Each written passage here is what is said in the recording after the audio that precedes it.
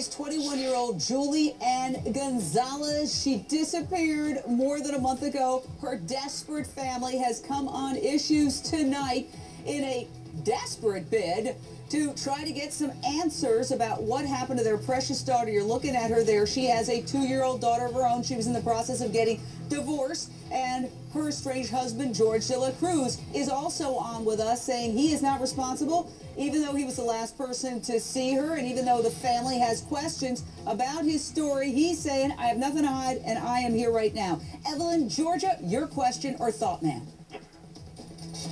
Yes, my thought is that, first of all, family doesn't get along with the husband, with Julie's husband, and I think that since she was working in Walgreens, she might have met somebody and left.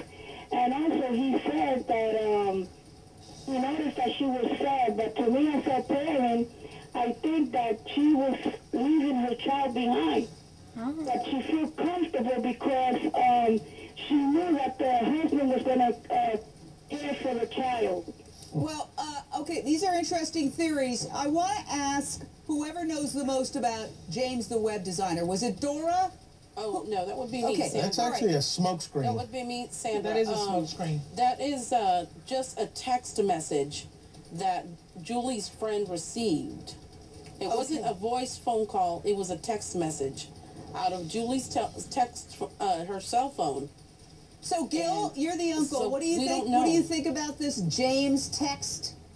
Well, you know, texts have come into Julie's phone from, like I said, the dead uncle, random text, anonymous calls, things of that nature. And this is just another one. This is just another smokescreen.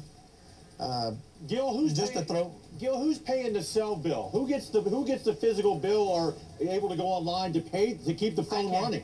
I do. My sister can. Now, has there been any credit card or ATM activity on her credit cards? No. No activity. No. Dora? No money has been withdrawn from the bank. You know, she There ran was- away. She would need money. There was one credit card activity. Beg your pardon, Sandra? There was one credit card purchase. What was that for? It was purchased at Best Buy. They showed me the video, and they asked me to identify the person who used the credit card, and it was not her. Oh! Who was it? Whoa! That's Who huge! was it? Yeah, that's one of the red flags that I tried to bring up to the point today, because I had a conversation with the police chief on the radio today. I caught him off guard because it was a call-in show. So I spoke with him before he knew who I actually was. And I mentioned, you know, there's some red flags out there. What is your detective doing about those red flags? Now, who was the person at Best Buy? A description of that person. Was it a male, female? It was a female, but it wasn't her. Julie is 5 feet tall, very petite, not long-legged, and the person who was on the video was obviously not Julie. And how long ago was that? The purchase was made April 7th, but they showed me the video just last week. The 20th. But this is what I don't understand. I don't understand. Now, you didn't know who this female was. In other words, it wasn't one of her regular friends, right? No. So it's an unidentified female using her credit card to purchase what? A movie. A movie. What movie?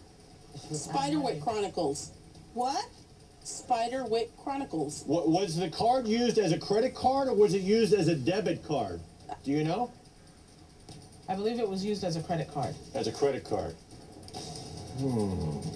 Okay, you know what? We've got to transition because it's technical stuff. But I want to ask all of you.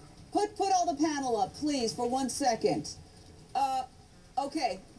They've agreed that they will come back tomorrow. We're going to stay on top of this. We're going to solve it. We're getting closer, but we haven't solved it yet. And it's shocking that somebody else used her credit card, and we're just getting to that now. Wow. You think? All right.